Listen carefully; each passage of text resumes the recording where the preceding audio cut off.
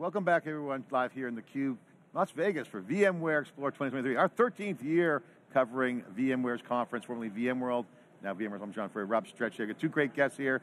Venetian Convention VP of Modern Apps and with VMware, and Ryan Morgan, VP of Software Engineering with Spring.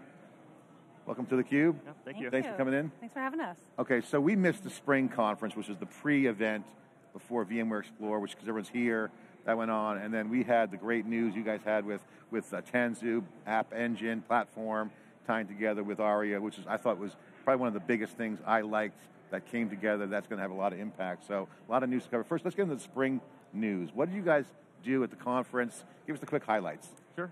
This was our first in-person Spring One for 4 years, so there was a lot of built-up excitement about getting back together. This year we celebrated our 20th anniversary of Spring and our 10th anniversary of Spring Boot. So that's a huge milestone, still growing at 50% year over year in terms of downloads. So it was great just to see the community and everyone together. As far as content, we talked a lot about what's coming in Spring Framework 6.1 and Spring Boot 3.2, mainly around virtual threads, which is coming in Java 21, and then coordinated checkpoint at restore, which allows you to checkpoint an application and then restart it at a later time, which gives you benefits in terms of startup time. So in today's market, obviously Java is still huge. You get a lot of other frameworks, a lot of language, and now with AI, all this coding is going to come natural. How do you guys see that Spring vectoring into that AI wave coming? Because it's going to be pretty huge. You're going to have a lot of assistants, a lot of intelligent assistants. You guys have it on the other side too. How's that blending in? Because these modern apps got to land somewhere, as Amanda Blevins would say. You know, they're going to come in, where do they drop? So apps got to drop somewhere. I know that's going to probably be our conversation, but how does the modern application view look? Yeah, you can think of it in a couple different ways. One is kind of AI for the end user, right? And there's AI for the developer. So one of the things we focused on for this conference is a new project called Spring AI, which makes it very simple for Spring developers to interface with OpenAI models, right? So it gives you a variety of starters and templates and gets you going very, very quickly. So. And when you say OpenAI, do you mean the company OpenAI models, or do you mean open source models? Both open source models as well as Azure AI. So we did a demo on the keynote stage on Azure, kind of demonstrating this for a Spring application. Yeah. And why, again, when you look at the whole portfolio, why is this so important? Because to me, I look at it and go, it makes sense. And again, you know, we were talking before, I developed on Spring as a platform, and that was back from 2006 to 2011, so a little bit while ago. Why is it important with the whole portfolio, with Tanzu and everything else? No, that's a great question. And when we look at it, what we're doing with Tanzu, it's all about applications. You know, you heard Purnima kind of say the tagline over and over again, accelerating application delivery. And we do that working with a lot of enterprises. And Spring is a hugely popular framework, especially also within the enterprises, and it has a high correlation with cloud-native application development patterns. So for us, this is a very rich, vibrant community, keeps growing. He's continuing to innovate with the community on bringing AI and these other capabilities to the framework and those tools. And from a platform side, we're trying to bake that into like Tanzu Application Service, Tanzu Application Platform, so that the everyday developer can take those components, be able to build the apps quickly, and then get all the benefits of the secure supply chains, running on those app spaces with the engine that are Spring specific, and then be able to take that all the way through operating and optimization. Is the secure supply chain actually built into that?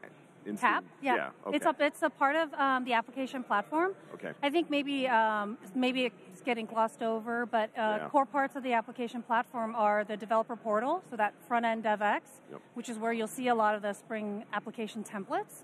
The secure supply chain, you know, automated build, scan, sign, all that stuff, SBOMs, and then deploying it onto the runtime and managing. Out of curiosity, just because the geek in me, is the developer portal built off of Backstage? Or Absolutely. Something? Okay. Yeah, it's all the hype, and we've been working with Backstage for like 2+ years, so we've been involved in the ecosystem for a long time. Because I think this is something, and I brought this up to a couple people, and I think we talked about it briefly, is that I think it's almost also got glossed over is how much open source is part of this. Oh, 100%. And how important it is to this part, so. VMware has a ton of open source. Not only do we contribute to all the big projects that you've heard of, like Backstage, Kubernetes, all of that, we also author and open source a lot of technology. Spring is open source. We sometimes donate those into the foundation. Sometimes we just continue to maintain them. But what we do then is bring it together, integrate, add enterprise controls, all those other features that enterprises are looking for, and then that's what we ship as product. And oh, sorry. No, go ahead. And I'm going to butcher the name of it. Antera, is that the service mesh? Oh, you're thinking Antria. Antria. Yes. I knew I was. Oh, yes. And that's being, you're trying to bring that to the CNCF now, right? Is that? I believe so. I'm going to have to check. There's always a lot of movement for us and all the projects we're involved in. Okay. Well, the thing I wanted to ask about the news was, one of the top news that got a lot of attention was the expanded platform, Tanzu platform, but with the App Engine. Can you unpack that a little bit? What is that about? How does that fit in? Yeah, so we've expanded the definition of the platform because the platform is both the development platform side as well as the runtime. Like, those two things need to go together. It's part of a life cycle. So that's really why we expanded it. It doesn't get rid of what we had before, the portal, supply chains, or Kubernetes operations, but how do we, abstract the complexity away from Kubernetes more? There's a lot of talk about that over Twitter, X, whatever now. But that's really the idea of the engine, right? Can you codify business requirements and then also like the packages and all those things that you need for the app into a place that then is going to continuously like orchestrate and maintain the state and all the things you need, like security. I think you need things to be highly available, but doesn't matter what that underlying infrastructure is. So core to the VMware value proposition. Yeah. So talk about the simplicity, because one of the things we heard when we were coming in, we're like, Tanzu is going to fit. The feedback we've been hearing on theCUBE and in the hallways is it's simpler. It feels simpler. How would you describe that? If someone said, hey, what happened? How did you guys make it simpler? Simpler, well, really, by doubling down on Tanzu being the application portfolio brand and our focus from an application context, so that there is the application platform and then intelligence services, all in the pursuit of accelerating the delivery of those applications. And that way, it just kind of provides like, here's two things you focus on, and within there's core capabilities, modules that you would add on. When we were talking to Raghu when he came on, we were talking about how he had the wave slides.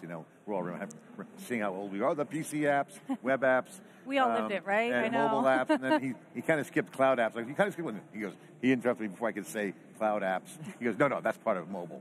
I go, okay, all right, okay, that's SaaS. Okay, I get that. On-premise, focused. But the AI apps was the big part he focused on. That's going to be the app side of the modern apps, and that's what you're focused on. How do you guys see that 20-mile stare for modern apps? As DevOps pushes platform engineering, we have been thinking it's going to be the big driver.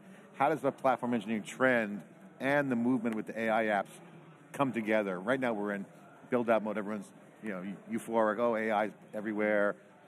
Hugging Face got a big fat financing round today. Everyone's playing with the models. So it's super fun at open source. But as it starts to get built, at a platform level, they got to land somewhere. So how does that platform engineering tie into the apps that are going to drop in? Yeah, I think there's a couple ways to look at it. Is like, how can we take, and this is part of Raghu's keynote, like AI went from like this niche thing to now it's more generally available to everyone. It's accessible. But as businesses start to bring that into their organization, how do they make that available to developers in a way that's easily consumable? It's also secure. I think the questions around like what we have that we're answering with the software supply chain, we have to do that with the AI components and where's the data coming from, where's the models coming from? Can you prove the provenance of that? And that's really, I think, where the evolutions of the platforms will go, because it's not something by itself. You're going to have the AI as part of the application, and those all need to go through the same supply chain, have the same assurances so you can protect yourself as a business and your customers. And then they land on a platform that you continue to have the flexibility to run that anywhere based on the business need, where you're serving your customers. And help, I guess, bring this and bridge the gap to Spring, because I think for me, that was, again, I've been there a long time ago. My last company used .NET, and we were moving to .NET Core. So I get some of that it's still heavily used. Java and .NET are still out there all over the place. But a lot of people, it's not seen as sexy, right? It's not it's not Rust or Go or some of these other. It's not Node.js or some of these other things. Right. help bridge that gap for people who are watching of why Spring is still important and why Java is still important in .NET. Right. So Java as a platform has been moving faster than ever, right? So they've moved to a 6-month release cycle. There's new features coming out every 6 months. Yeah. As a Spring team, we've decided that we are going to fast follow to be able to bring all the great innovations that you are seeing on the JVM, to developers. Even if you just update a Java application from Java 8 to 17 and Spring Boot 2.7 to 3.0, you automatically get a bunch of performance benefits, right? Then you can go a bit deeper and begin to take advantage of some of these newer constructs that are coming in the platform, right? Yep. So that's kind of how we see it. What's the view of the developers right now? Because we are looking at always talking about the generative AI. Oh yeah, it's going to go faster, but everything seems to be circling back to like the old days, like systems programming. Everything we're talking about seems like operating systems. So Java is grounded as one of those heavy duty, core like C++, heavy hardcore coding. Yeah. And so it seems like AI, we're coming back to these systems and old school constructs that have been working. So is that translating into the developer community, Java, or am I just kind of like overthinking this thing? I mean, there's just a breadth of support within Spring. We support 200 different technology starters, right? So no matter what it is you're trying to accomplish, there's likely something that we can do to help you move faster, right? Yeah. And then maybe going back to Betty's point earlier about being able to enable AI and enable Gen AI on the dev side, doing work with code bases that are private, right? So GitHub Copilot might be not really sure where the data is coming from. We're able to go back and train a model based upon internal source code, right? So maybe you follow the conventions of whatever bank you're at or whatever company you're at, right? And by doing that, you can kind of ensure that safety and that provenance of where that's coming from. Yeah, I mean, I think this large language model, programming language, you can get that thing trained. Right? Who knows what it sounds like? A dog, pets and cattle. Pets, got to train pets. You can't train cattle. Yeah. Little cloud joke there. Couldn't resist. I actually just thought of something, and hopefully this maybe or maybe not have an opinion on it. But when Oracle went and changed the licensing on the JDK, does that have any impact on your community or what you guys are putting out there, or how is that going with the Java changes? We made a big change in Spring Boot 3 to switch to the new Jakarta EE namespace. Okay. That was a big lift. It was really one of the reasons why we also decided to push the baseline from Java 8 to Java 17. We felt that if you're going to go through the work of migrating from the older namespace to the new one, you may as well go do the JVM upgrade as well. With the whole idea being that you could almost future-proof yourself for the next decade or so, right? Great. My final question is, what's next? What's the business plan? What's the business plan on Tanzu? You're overseeing Tanzu and that platform. What's the plan for Spring? Take us out. Yeah, so I mean, you saw it. Develop, operate, optimize. So you will continue to see further integrations on the solutions on that.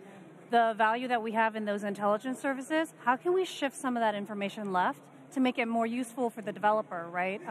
Should I know how much this cost of my change is? Is that important to me, right? Everybody wants the information because today everybody's in these silos. So you'll see further integration as well as, we're going to be bringing app spaces, an engine from like beta to GA throughout the rest of the year.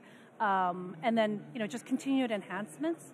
And especially with Spring, we're going to, we already have a lot of capabilities for Spring baked in to the platforms, but Tanzu is a great place and should be the best place to land Spring first. And so that's a big focus area. So locking down Spring, so you're out. Not locking down, don't say that. Okay, bad word. Or nailing to the wall. It's like, but getting apps landing on Tanzu from Spring first, like getting that done. Making it really easy, right? Really easy and a great experience for the developer. Right. Okay. And on the Spring side, it's keeping with that innovation within Java. And then, as Betty said, making Tanzu a great place to run Spring. The more we can take out of the platform or out of the developer's hands into the platform, allows it to go faster and be more secure. And so success looks like more developers using the platform, dropping it into Tanzu application engine with ARIA management under the covers. Is that kind of the goal? The more workloads that we can help get out to market faster, and the more that we can improve the cost, performance, and security of our workloads or other workloads, the better. Final question. What's the one thing you guys are taking away from VMware Explore this year? Oh, it has been so vibrant. I mean, the energy here has been amazing. This was my first spring one, and it was like standing room only in a lot of these places. So that was really exciting to see. To see a truly vibrant developer event inside of Explore was a good thing. Yeah, and I loved your tweets, by the way. It helped me figure out what was going on. So thanks for sharing all that content. Absolutely. We were definitely watching on the back channel there. What was the one thing, Ryan, you take away from VMware Explore? I take away, we were, moving developer conference into an infrastructure conference. There was some concerns on how that might work, but I would say it's been great to expose Spring to so many new people. Yeah. And then just being able to see the community again for the first time in 4 years has been fantastic. All right. Well, thanks for coming on theCUBE. Third Thanks, day, guys. we're gonna shut it down. We're gonna pull the plug in a few hours. We got 1 hour left. Hey, thanks for coming. I know you're super busy. You guys are super busy. Appreciate it. Always. Always. Awesome. Yeah. CUBE Live coverage. We're going to the very end. I'm John Furrier, Rob Strechay, Dave Vellante is on the other side with Lisa Martin. We'll be back with more coverage after this short break.